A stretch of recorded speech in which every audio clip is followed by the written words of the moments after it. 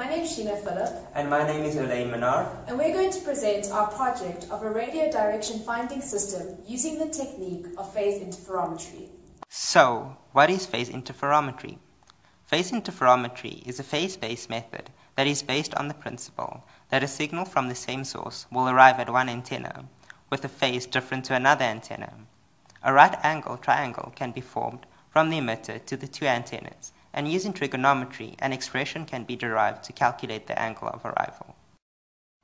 The system is composed of an antenna array, a USRP, and a Python script. Two monopole antennas are designed which can receive frequencies in the range of 80 to 100 MHz. These are placed on a ground plane with the spacing of λ/4 to reduce ambiguities. The signals picked up by the antennas are transferred to the USRP into GNU Radio. The biggest problem is extracting the desired signal from noise and interference. The FFT is used to split the signal into its different frequency components. Once this is done, the frequency of interest is isolated and the phase information extracted. The phase difference is then calculated and exported to a .dat file. The Python script imports the information from the .dat file into a readable format.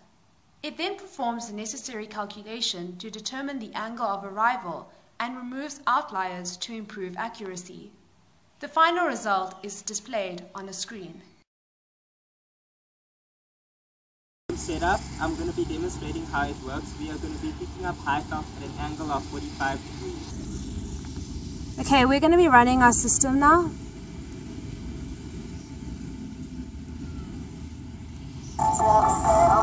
So you can hear that Highveld stereo is being picked up, and you can see those are the two signals that we're receiving from our antenna. Now that we have collected our data, we are going to run our Python script to get the angle of arrival. As you can see, we get the angle to be 48.2368 degrees, which is about 3 degrees off from what we expected. Testing is performed on the system in 3 different locations, 2 of which are in an open field and 1 in a residential area. 2 radio stations are retrieved and the average of 5 trials is taken.